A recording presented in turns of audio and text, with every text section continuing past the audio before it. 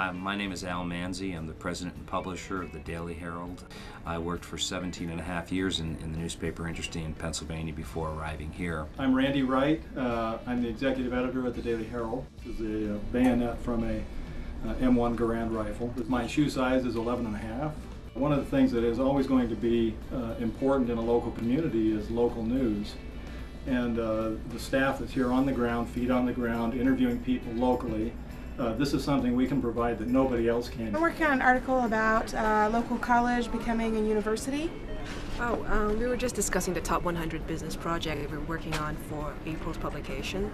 One of the most important things about reporting local news at a very local, basic level is that it really touches home with a lot of people. I think one of the cool things about the Daily Herald is people drive by and they see this tiny little building and they think, gee, that's not a very big building.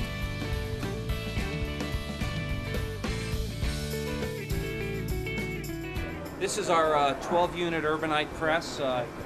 It'll put out about 40,000 papers an hour.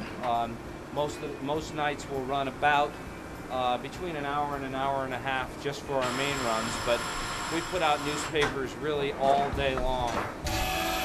Vintage about 1974. Presses obviously will last forever if you take good care of them. These guys do a great job at taking care of it. We're going to hang these plates here on this cylinder. These cylinders go around and transfer ink onto this surface here, which is made out of rubber, transfers it to the paper, and then onto the folder where it gets cut and folded. This is the classified section for tomorrow's newspaper. Soon they'll start the classified section. We'll run back to the mailroom. This machinery takes inserts and puts all of those sections back together into a completed product at the rate of about 16,000 an hour. And then that will be sent to our distribution centers, where our carriers will get the main sections late tonight, put them together, and deliver them by 5:30 in the morning. We've got about 14,000 weekly subscribers. In the last month, we had almost 20,000 unique visitors to the weekly's websites. Our website is now getting about 3.2 million page views a month, by far the largest in the market. Here you have on the right, you have Mark Bullard. He's the Director of Design and News Technology. Jason Larson, who's probably the best programmer in Utah County, if not in Utah. These two guys together do the work of about a dozen people. And I'm not joking, there are online departments in newspapers across the country that have many more people working for them that have much less sophisticated sites. We have a great site. Our web team is frequently looked upon as being the most progressive.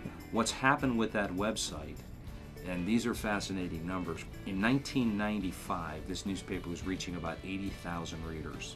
Today we're reaching about 140 to 150,000 readers, and that's in combination with print and web. The power of that additional medium has just been so explosive to the company, and it's great for the newspaper because we get the combination of advertising touch in print and advertising touch on the web, which nobody else can do.